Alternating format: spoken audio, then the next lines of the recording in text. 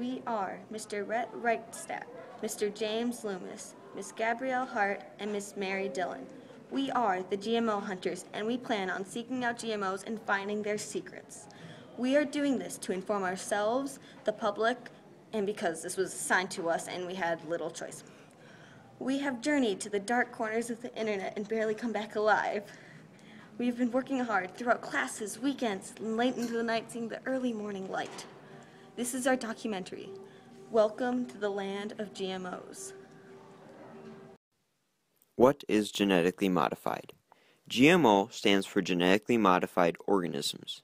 Genetically modified is containing genetic material that has been artificially altered so as to produce a desired characteristic.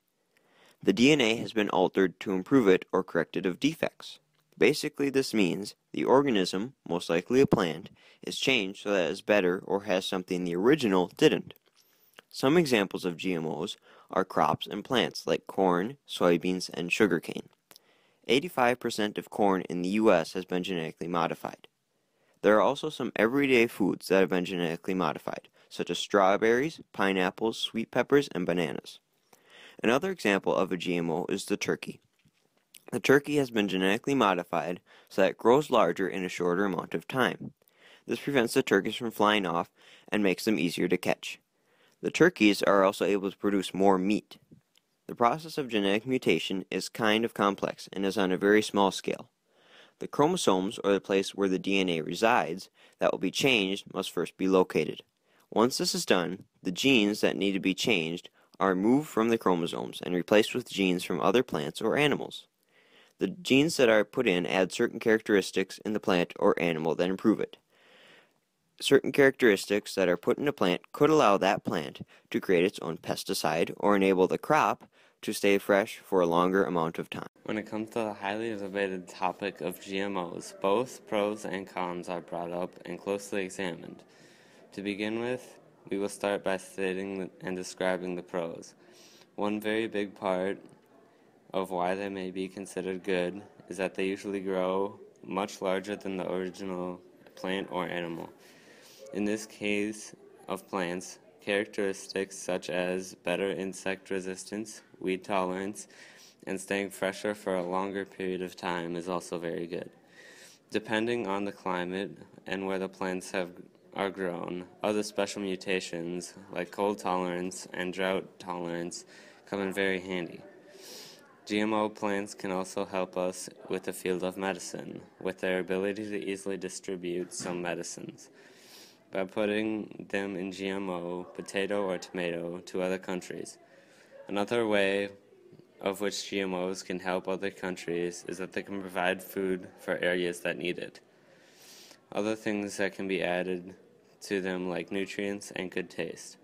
With these, there are also many possible environmental hazards. With these many pros, there are also some cons. One of the larger cons is that it's still being tested, and there are some possible environmental hazards.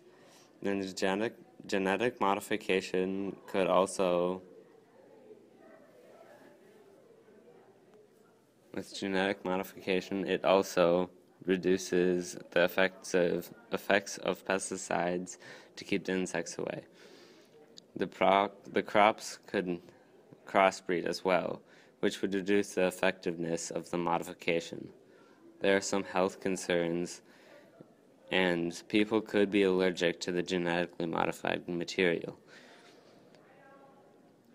In fact, the number of allergic reactions is increasing.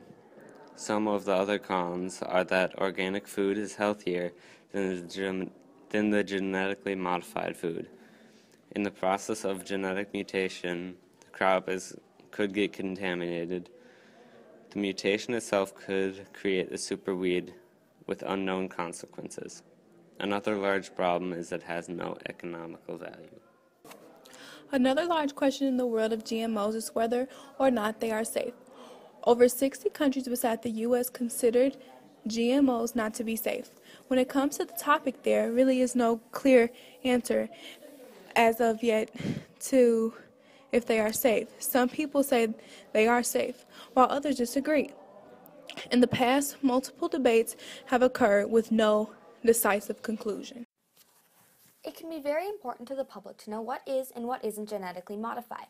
61 countries with over 40% of the world's population already label genetically engineered foods. Among these is the entire European Union and China. However, the United States have no official labeling laws on GMO products.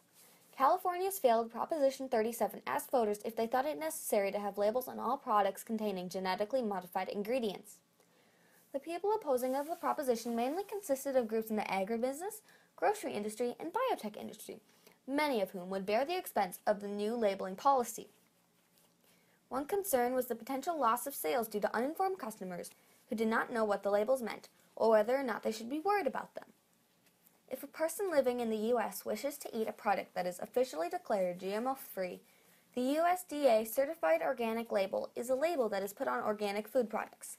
An organic food item cannot be proclaimed as such if it contains genetically modified material. Therefore, items with the sticker are GMO-free. GMOs are genetically modified organisms that is containing of genetically modified material that has been altered to produce a desired characteristic in food and other products. They have not been proven safe or unsafe.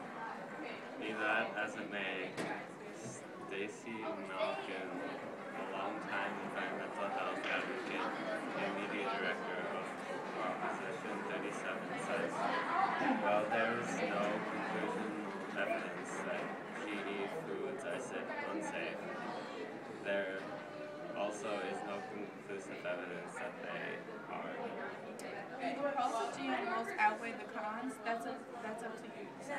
Signing off for the GMO hunters, this is Rhett, Jimmy, Gabby, and Mary.